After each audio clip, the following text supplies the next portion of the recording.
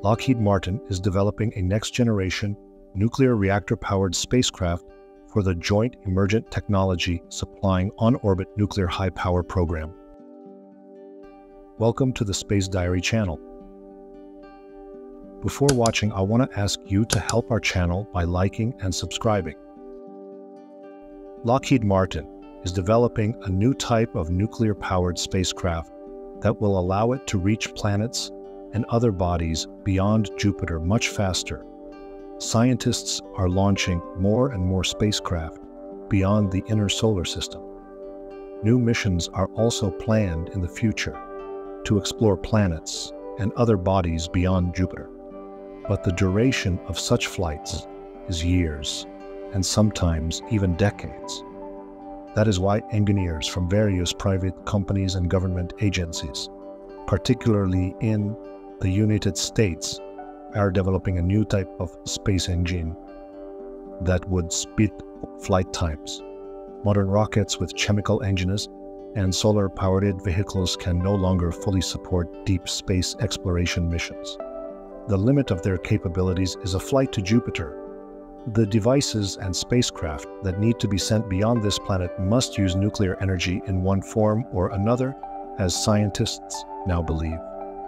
They will be able to reach their targets in the outer solar system faster, while chemical-powered launch vehicles can propel the vehicles only due to their small size and the use of gravity maneuvers. All this takes too much time. Lockheed Martin engineers are in the final stages of developing their new nuclear-powered spacecraft. The engineers want to combine a nuclear reactor with electric motors, powered by the Hall effect to create thrust in the new spacecraft. According to the current design, a nuclear reactor will be placed in the body of the new spacecraft, followed by electric motors. The scientific equipment itself will be placed further on a special extension arm to protect it from the nuclear energy source. The new reactor will be built using technologies used to create Stirling engines. The core will have a diameter of only 15 centimeters and will be surrounded by a beryllium oxide reflector. Uranium-235 is to be used as fuel. The principle of operation is as follows. One boron carbide rod starts and stops the reactor, and the reflector catches the escaping neutrons and reflects them back into the core.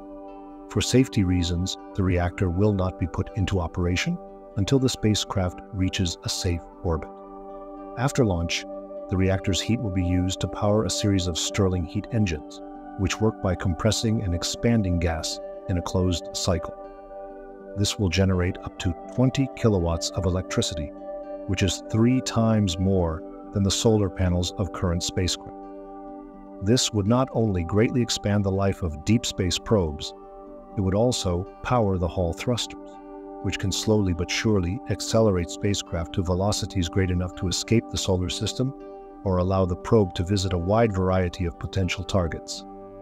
According to Lockheed Martin, the energy generated will drive the engines that operate on the Hall effect, which will slowly but surely accelerate the spacecraft to a very high speed. This will allow the spacecraft to quickly reach its targets in the outer solar system and, if necessary, even leave it. As a result, the flight time of the spacecraft will be significantly reduced.